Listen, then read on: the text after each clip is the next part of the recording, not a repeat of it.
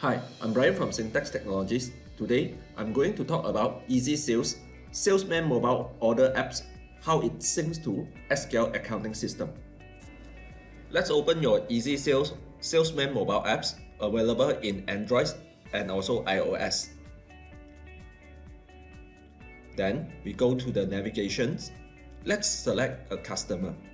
So when you go in, you can see all the customer information. It's directly synced from SQL Accounting System. So basically you have all the informations over here. If you want to know about the status of the customer, overdue or something, right top corner, you can see the overdue and also the balance. Then click on this, you can see the statement. You can even WhatsApp the statement to your customer. Now, in this video, we focus on the sales order and how it's synced to SQL Accounting. Let's go to sales order, click new. Then, first look for a customer. You can just type the name or code or just click on it. Then select the item. And you can see, you can click into it or just type the name or code. Just press how many quantity you want to order for each individual item. Then go into the shopping cart. You can add in remarks for the order, let's say delivery date or certain additional information. Then you can save it or directly transfer. Let's save it. That means temporarily, we save it first. We do not want to transfer to the backend or SQL Accounting System. So save it.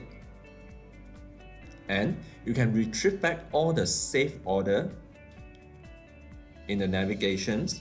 Go in, you can edit the sales order. Maybe the customer call you up and want to edit the quantity or add in new item. Okay, you can always do that. The pricing is actually from the last selling price. Okay, you can put in discount if you want to. Okay, or you can even do a buy 5 free 1 and all these things, and it will automatically deduct the stock in SQL. So let's transfer. So when you transfer, it actually transfer this sales order to the backend system. Okay, so now let's go to the backend system. Okay, we log into the backend system. So you will have your own login information.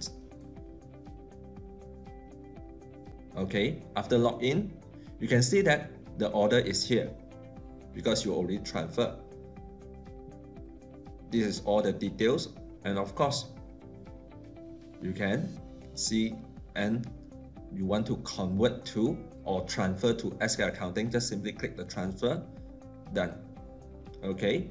Now, let's open your SQL Accounting System and you can see that mobile sales order already imported into your SQL Accounting System. This is how easy the mobile apps work together with SQL Accounting System. In the next video, I'll talk about Easysales customer self-service mobile order apps and how it syncs to SQL Accounting System. Now, we are not talking about e-commerce, but we are talking about mobile commerce.